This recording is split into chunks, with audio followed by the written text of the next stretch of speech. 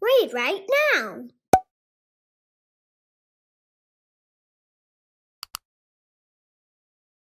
A Scarf for Keiko by Malaspina, illustrated by Merrilee, Liddiard. The needles slipped from Sam's hands, and the wool tangled up in knots. Knitting made him want to pull out his hair. Next to him, Keiko bent over her wool. Her needles flew like the wind. Click, clack, click, clack. Rows of blue stitches grew inch by inch. "Good work, Keiko," said their teacher, Mrs. Olson. Having a problem, Sam?" Click, clack, click, clack. "Remember, pick up the yarn, wrap it around the needle, pull the stitch through," she said. "We must do our part for the war effort. Our soldiers are counting on you, Sam." "That's a mistake," Sam thought. "I am a terrible knitter. No one should count on me." In the lunchroom, Sam felt a tap on his shoulder. Keiko smiled at him. "I can help you with your knitting." Keiko was Sam's next-door neighbor. Ever since President Roosevelt had declared war on Japan in December, some of Sam's friends refused to talk to Keiko and to the other Japanese American students at the First Street School in Boyle Heights. "I don't need any help," mumbled Sam, turning away. Keiko's smile disappeared. "Suit yourself." She turned her back and sat at an empty table. After lunch, Sam played catch with his best friend Jack. "Have you heard from Mike?" Jack asked as he caught the ball smoothly. Sam shook his head.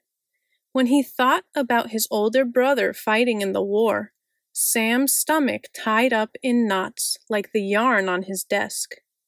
"Don't worry," Jack said. "He's probably too busy winning the war to write a letter." After school, Sam saw Keiko pedaling past him down East First Street on her fire-engine red bicycle. A car slowed down. A teenage boy leaned out the window. An egg landed on the sidewalk. "Go back to Japan!" the boy yelled. Her bike skidded, but Keiko didn't fall.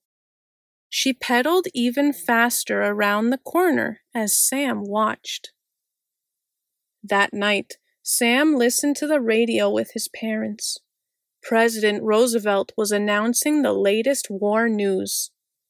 "Do you think we're going to win?" Sam asked. "We've all got to do our part," Dad says. "I hear that you're knitting for the soldiers. Good for you!" Knitting again, Sam sighed. On the way to school, Keiko's brakes screeched at the crosswalk. "Hello, Sam." Knitting needles stuck out of her bag. Standing next to Jack, Sam pretended not to hear. "How's Mike?" The light changed and they pushed across the street. "I hope he's okay," Keiko shouted, flying down the street. Jack elbowed him. "You shouldn't talk to Keiko Sato. What would Mike think?"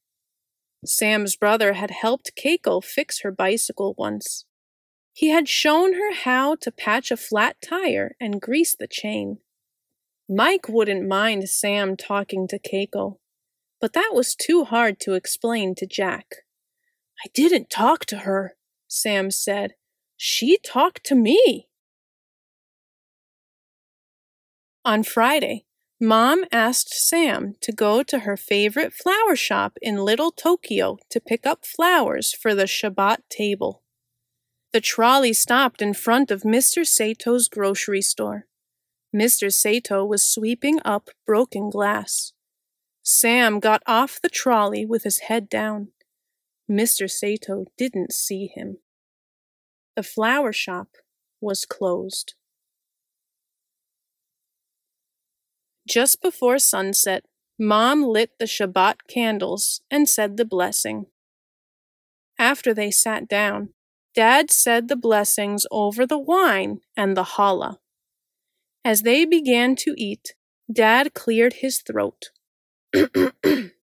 President Roosevelt is worried that people with Japanese ancestors are spies, he said. He's sending them away. Mom shook her head. Oh, the war is terrible. My sisters in Poland are in great danger. Mike is risking his life to fight, and now little Tokyo looks like a ghost town.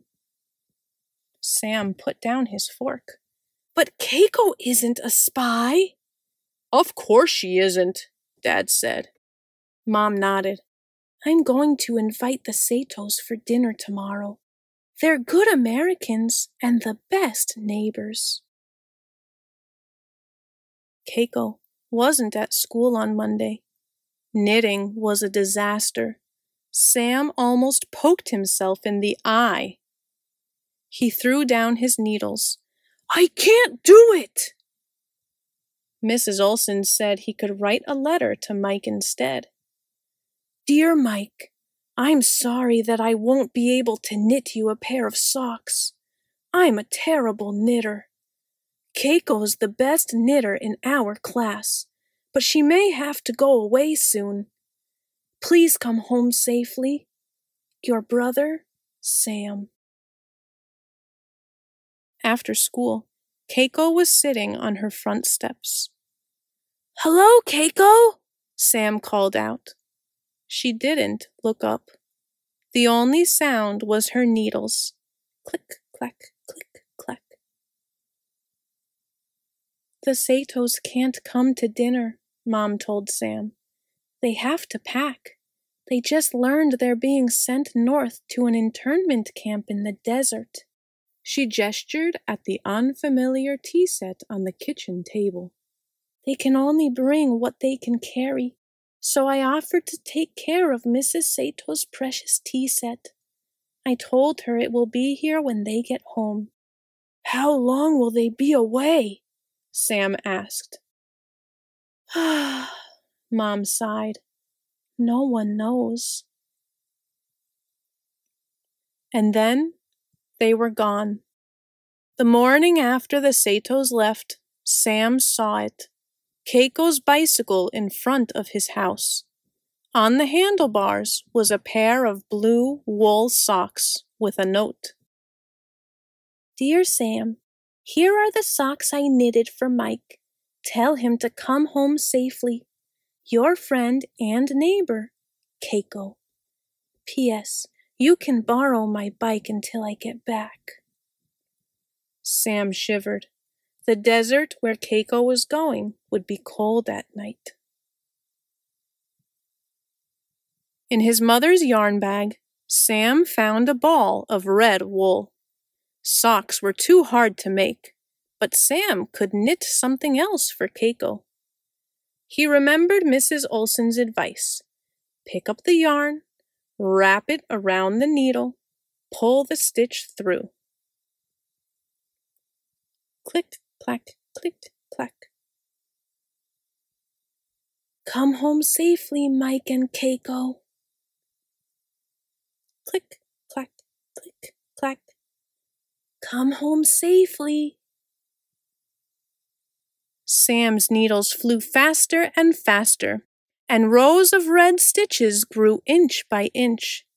Dear Keiko, I wanted to make this scarf for you to wear while you're away. Your friend, Sam. If you liked this video and want to see more, be sure to subscribe. See you next time on Read Right Now.